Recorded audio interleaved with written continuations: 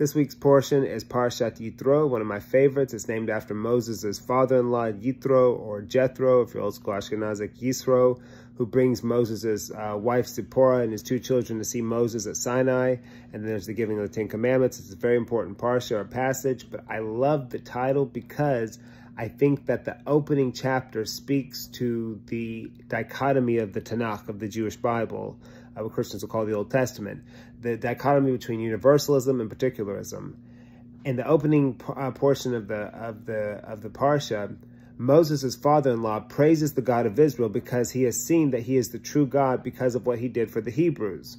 And I think that we see that all down through history, even today, with the special role that the Jewish people play. The Jewish people are the people of God that he has made a special covenant with.